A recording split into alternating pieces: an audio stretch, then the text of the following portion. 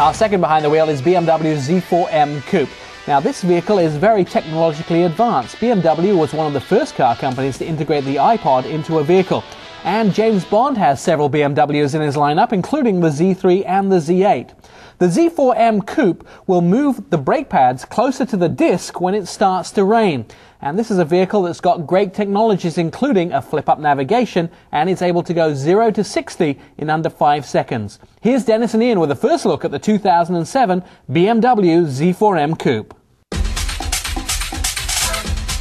The first category for the Z4M Coupe is Q Factor. It's a gadget or tech score, and it's a Bond car, so it gets packed with goodies. And it's got rain-sensing wipers, it's got stability control, traction control, and then if you lay down a phone booth and pack it with 10 speakers, you're going to get a great audio system as well. And don't forget the heated seats. True. Has that too. Now, double Vano system in the motor helps the 3.2 liters make 330 horsepower. That's one thing that BMW knows how to do, man. They can tack every single piece of technology they have and put it even in the smallest cars. For us, between the pop-up Navi, all the little things on the inside, and the tech for the motor, I mean, it's got to be a high score. It is. 4.5 for Q Factor for the Z4M Coupe.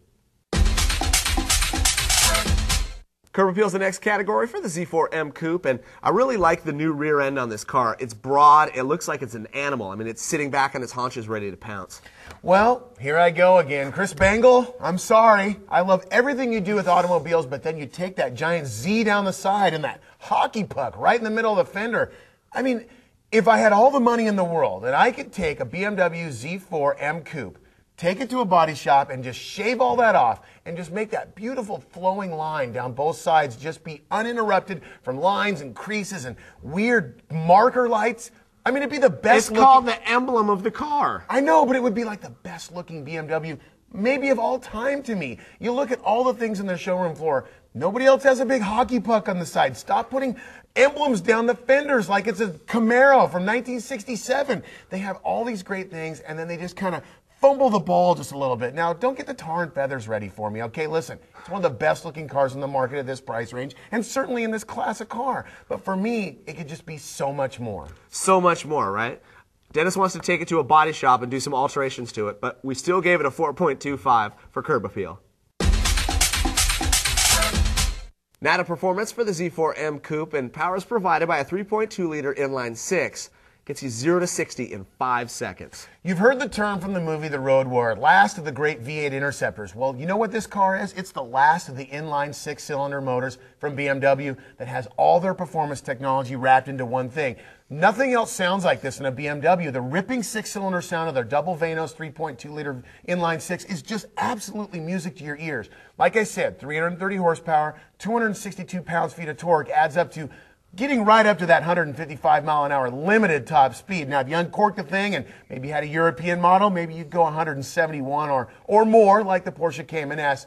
But it's just so much performance. Yes, you can't use it unless you're close to a racetrack or you decide to rip through about $1,000 worth of rubber each and every time you drive it. Now, there's one thing that this car knows how to do, and it makes you put a smile on your face when it comes to performance. You look at all of the performance attributes that it has, the great braking, the great handling, the top speed, and the way you can go 0 to 60 in the blink of an eye. It's just music to your ears. And for that, we give it a 4 for performance. Now to fit and finish for the Z4M Coupe, and this car and all the performance that we've talked about transfers that performance and feel to the driver inside the cabin with beautiful creature comforts as well. Well, sure. I mean, it does have all the regular stuff, power windows, power door locks, tilt cruise air, all the little things that come along with this level of automobile. But it's more so the way the BMW seems to be able to pick materials so well. Now, I call it a big plank of aluminum. Now, in the M Coupe, it does have this huge piece that goes right across the front dash. It looks absolutely spectacular. And they've done such a good job of finishing off all the little things. Now, when I get into a car to judge this category, I look under the carpet. I look under the seat. I look at all the little things that you just don't want to see. You look under the hood. They've done such a good job of letting you see the motor, but not see a big wire harness here and there that kind of takes away from the aesthetics. Overall, for me, it's got to be one of the best fit and finish the scores we'll give. Yeah, absolutely. And because of that, we give it a 4.5 for fit and finish.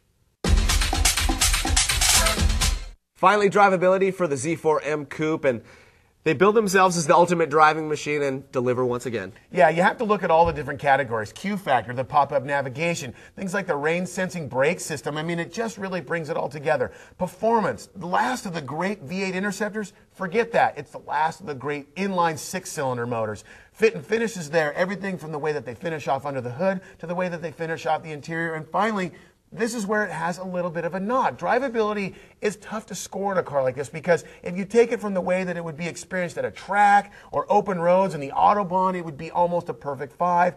And it is pretty perfect in our eyes, but getting in and out of the vehicle is kind of a chore. I need to lay off the pizza pies to get my 6'2", 240 What you got to do is get a cherry picker in your garage so that it could just swing in. You don't have to grease up and get in. Well, maybe if I just keep my waistline to something below 40, that might help too. But when you have to take in I-5 traffic in Lake Oswego in the middle of the day, man, it's a little tough to live with this car. On the track, it's almost a perfect 5. Overall, yeah, because of those day-to-day knocks, we have to drop the score a little bit. 3.75 for drivability for the Z4M Coupe.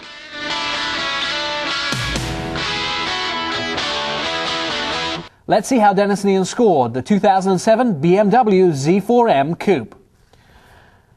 As expected, a great score in Q factor, 4.5. In curb appeal, another fine score of 4.25. And in performance, it got 1 point off perfect at a 4.0. Fit and finish, almost perfect at 4.5. And finally, its only loss in drivability at 3.75. The total score for the 2007 BMW Z4M Coupe is 21 out of a possible 25.